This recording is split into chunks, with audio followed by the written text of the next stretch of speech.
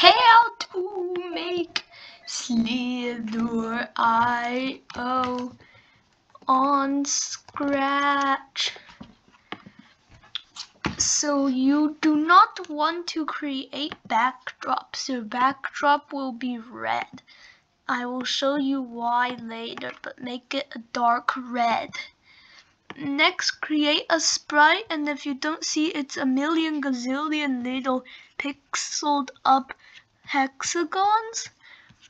And then what you do is click it, stretch it, big, big, big, keep on stretching it until it looks at the appropriate size for your snakeogram.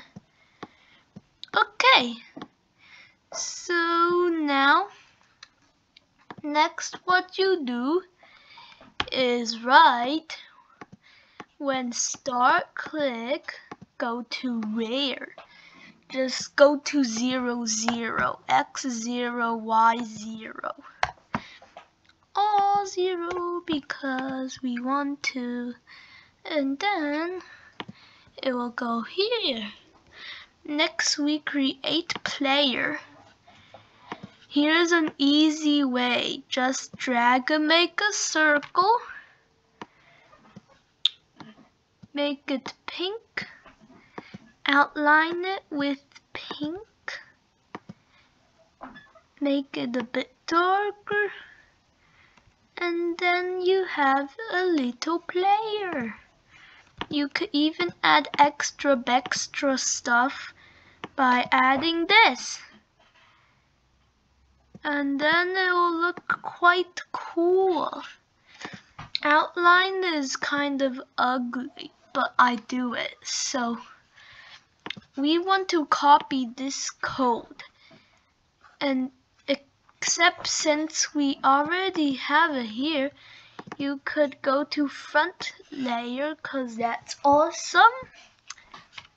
And then we have to point in direction mouse pointer.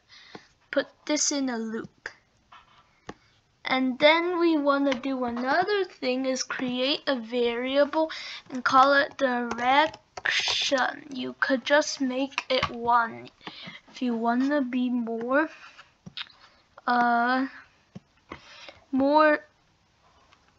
I guess specific. Then create 2, do one direction, another direction, but I don't suggest doing that because it doesn't work.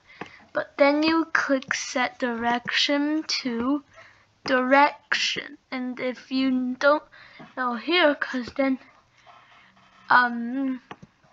what is direction, you could say what is direction and see it will be the same direction because our other direction is gonna be exactly the same. And so you have to make sure you center it properly, or else it's gonna do a weird jig. And so you want to rotate it, and then when we go here, go to x 0, 0 and forever. Say point in direction 90, except set direction to direction. And then, oh yeah, we want to hide. And then it'll look like this. Except you do not want to rotate. So then it'll look like this. And then next thing you do is move -3 steps. It takes some stuff. So then it'll look like this. It'll look like you're moving around, and then I'll tell you why I want you to make the backdrop to be red, because then if you make the red, it will look like a boundary. So we could go back to our middle position, And next we're gonna make food. I will show you a great way to make food. Just make a little dot like that. Except instead of making it this color, like, see, it has this color that you don't like. I mean this one. You want this to be the color of the background. Just click this X button here. And then it'll create this cool effect, which make it transparent. And so, you could say when start, click forever, wait 1 second, create a clone of myself, and then hide. And then when I start as a clone, you want to show your little food. And then we also want to do this forever. Except instead of putting in a forever, do repeat until. And then say touching Sprite 2. And then we want to say point in direction. Direction, this one will not work very well though. Move -3 steps. A lot of you might see this happen. It will not look cool. So when you make a clone, it will follow the mouse pointer and look like that. And that you don't want it to. And so it is always going to 0, 0. So you could say go to random position. Now that's great. But also another thing you need to notice is that you also have to change the color effect by pick random. And next after that,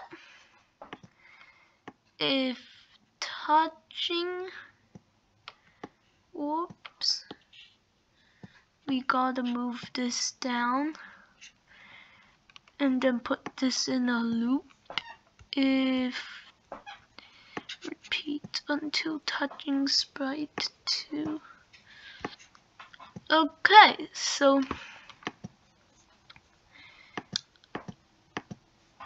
anyways, repeat until touching Sprite 2. You want to delete this clone and also put an if. If touching edge, instead of deleting, you also want to hide. And you could just do an if else for this, except you could also do a different way. I will just use if else. Oops. Oh. Okay.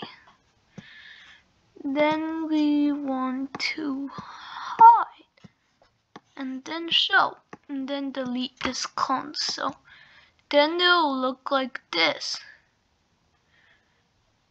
And they will come back.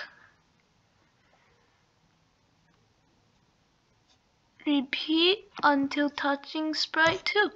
And then next, all you have to do is make a score. And then that's the only variable you show. Then we just delete this clone and change score by 1. And that's it. Because then you now have a nice Slitherio game. But you could also, of course, add some extra effects. Like this one.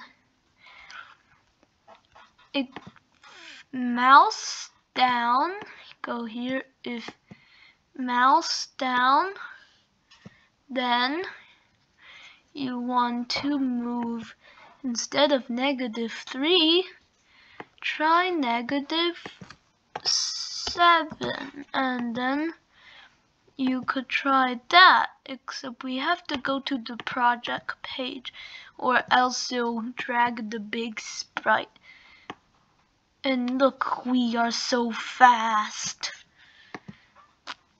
Except you could also try here, if touching edge, if mouse down, you have to add this as well. Oh, uh-oh.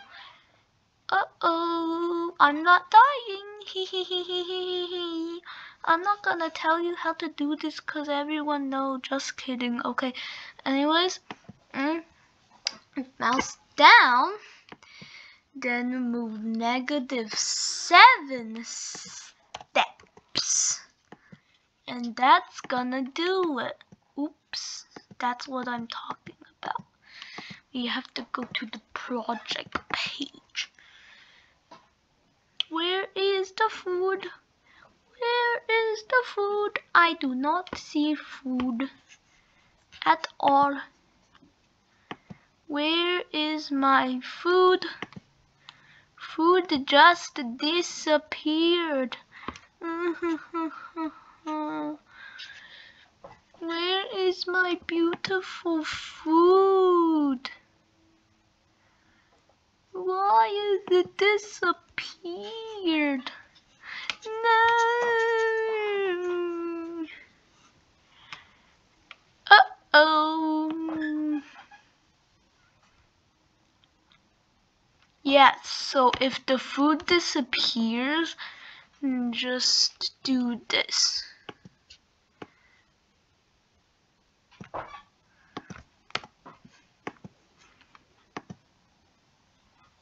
If that doesn't work, then just say